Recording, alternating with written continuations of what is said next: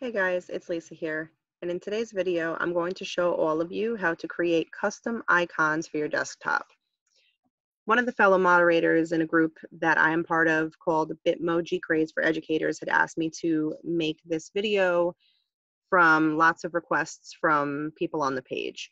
If you have not checked out the Facebook page, Bitmoji Craze for Educators, you might want to do that. It is an incredible group of educators that are super supportive of one another. They share ideas, they share their templates. It's incredible. If you plan on doing that and you are answering the membership questions, please make sure to answer all of them, including the last one that asks if you agree to the terms and conditions of the page. Otherwise, your request to join will not be processed. Moving on to the video, the first thing that you're going to need to do is to download a small program, and it's free, of course. You know, if it's free, it's for me.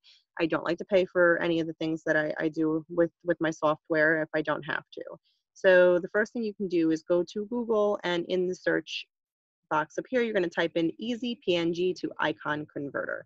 The reason you're downloading this is because the type of file that is needed to create an icon is not one that you can typically find when you are saving as on anything that you're doing where you can change file type. It doesn't show up there. Okay, so here, this is the first link, okay, that you're going to click. And be careful when you come into the website, there are a bunch of fake dummy start download buttons here. Don't click those.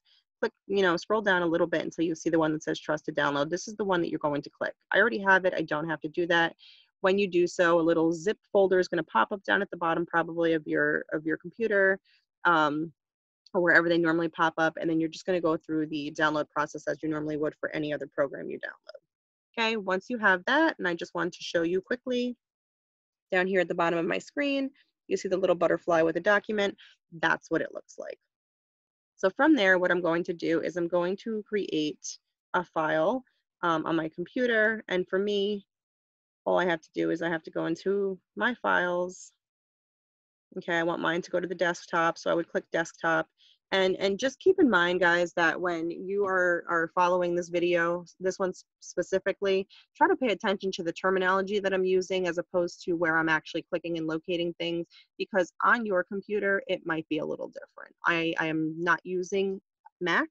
I'm using an HP laptop. So even if you're using a Dell or an Acer or Asus, it might be located in a slightly different section of your computer. Okay, so desktop. Okay, I would go to new folder here. I've already created my dummy folder, so I'm not going to do that. But if I created it, it would pop up, I could name it, and then it would save it to my desktop, okay? My computer was going a little slow earlier when I tested this video, so I had made one in advance. So right here, it says dummy folder. From there, what I'm going to do is I'm going to go back into Chrome, and I'm going to click on my Bitmoji extension up here. Okay, and then I'm going to want to search for the Bitmoji I want to use to create my icon. Now, great thing about Bitmoji is if you don't find the avatar that you're looking for specifically, or the Bitmoji, what you can do is you can just type in something like, for example, dummy folder, okay, and some generic Bitmojis will pop up.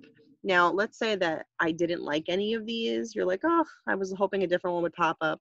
What you can do to play around with it is just erase this and then type in dummy folder again, and then some different options will pop up the second time.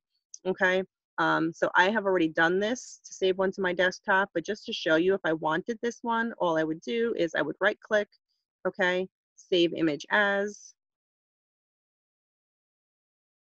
make sure that it's to my desktop, okay, because that's going to be the easiest thing for you right now, and then I would click save.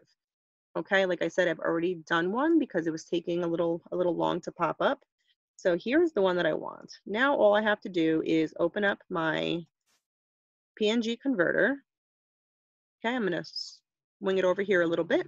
And then this is easy as left clicking and dragging it over on top. There we go. Now all I have to do is hit the convert button over here.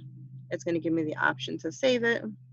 Okay, and I'm going to save this as dummy folder icon 2, because I had done one earlier just to practice. Okay, so there we go. Now, here is my dummy folder. I am going to right click. I'm going to go into the properties. Okay, and then I'm going to go up here where it says customize. From here, I see that there's an option that says change icon. Again, listen to the terminology I'm saying rather than where I'm clicking, because it might be in a different place for you. And then I'm going to go to browse because I don't want to use any of these. These are too generic. Okay, we're so far past that. Okay, we're fancy. We got to have a customized icon here. And then I'm going to scroll down until I find here, dummy folder. This is the one I want. It shows up in here. Get your little preview. I'm going to say okay because that's the one I want. I'm going to hit apply, and then I'm going to hit okay. Okay, and you see it changed it right here. Now, what you might want to make sure you do is this was the original icon that not the original Bitmoji I downloaded. Okay, you might want to delete that at this point because you don't want it to get your photo confused with your folder. Okay, and there, my folder's done. The second way I'm going to show you how to do this is a little different. You would need PowerPoint to do it, but if you really want to get fancy with it, this is the way to do it. Okay, so what I did here, and I'm going to explain quickly if you have questions about this. I have other videos where I can help you, but I just inserted a circle. I changed the background color. Okay, I added my Bitmoji the same way as I did up top. I just right click, I copied, and then I pasted it here. And I used, I don't remember what font it was, but I just put in a text box and I made sure that there was no outline and no background on the text box and put everything together. Once I finished, I literally just highlighted over everything, and this is already grouped, okay, and it was already saved. But then I just, once everything is done, I would go to group. You see it's not an option right now because it's already saved, okay, and then I would just hit group. Once it's all grouped together, that's when you're going to right click, and then you're going to save picture as, okay, and you're going to save that to your desktop. Okay, I already have it saved to my desktop, so I'm going to come back. Okay, once it's here, you see, again, I can either hit the X here to get rid of this, or I could have just dragged this over and it would have replaced it. Okay, I'm going to hit convert again. Okay, and this is going to save under my pictures. So what I want to do for this is I'm going to put a shortcut to the Bitmoji Craze for Educator page on my desktop because I go there so often that I want to have a quick access to it. Okay, so I'm going to type in Bitmoji Craze for Educators icon. Okay, perfect. Now what I'm going to do is I'm going to come, I already have my site pulled up. From here, you're going to come over all the way to the right on the upper right-hand corner. Okay, you're going to click the three dots, which some people refer to as the snowman. And then I'm going to go to more tools. Okay, yours might just pop up regularly as create shortcut. I have to go to more tools. Okay, and then Bitmoji Craze for Educators, that's fine. It doesn't matter what it's called because I'm going to change the icon. Okay, now let's see. Did this pop up yet? Yes, it did. It's right here. Wonderful. Now from here, all I'm going to do is I'm going to right click over this. I'm going to go to properties. Okay, I'm going to go change icon. See, it's down here this time. Okay, I'm going to go to browse. Again, I'm going to scroll down. Here it is, Bitmoji Craze for Educators icon. The preview pops up. I'm going to hit OK, apply, and OK again. And there you go. And just as before, I'm going to delete that one because I don't want to get it mixed up. And now I have my shortcut here. Okay, so I showed you how to do a folder. I showed you how to do a shortcut. You could do it with your recycling bin if you want. Okay, change all your icons. Have fun with this.